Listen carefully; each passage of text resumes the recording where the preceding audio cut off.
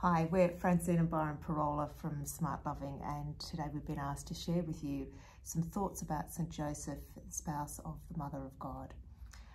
When we reflect on this, one of the things that we are really struck by St. Joseph is that he was really in some ways a model husband.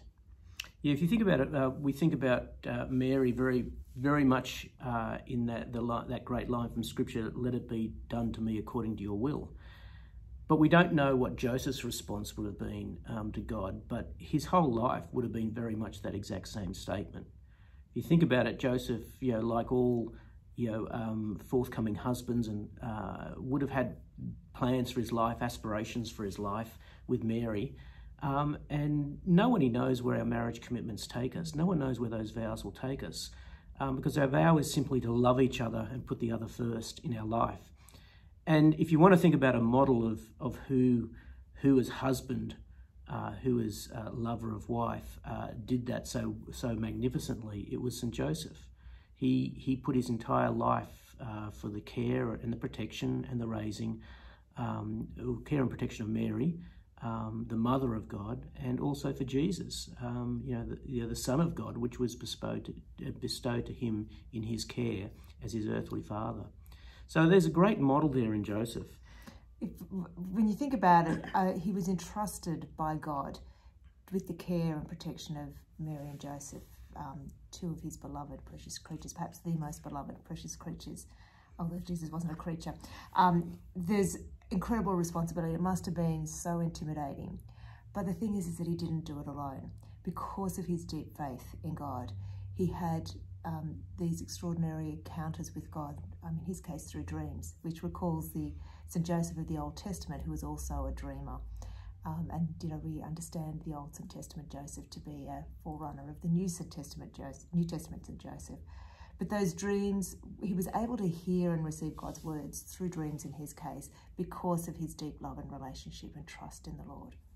So you think about the things that we know of that he, quite extraordinary things that he did. The great biblical story of the trip to Bethlehem, and just think about that as a father, as a husband of your expectant wife, trying to find and care for her. Think of the escape to Egypt. And not just the fact they did it. And these days we would think about that as incredibly disruptive. We'd have to book a flight and we'd have to book a hotel at the other end, and we'd be disrupted in our lives. But in those days it was a walk, and it wasn't a safe walk. And you were walking because somebody wanted to kill your child.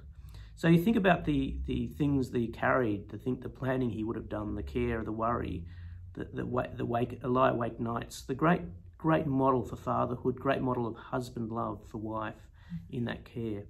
I think also that we think as Francine mentioned, his connection, his relationship with God must have been extraordinary. I mean, God chose him the same way he chose Mary for a very specific mission.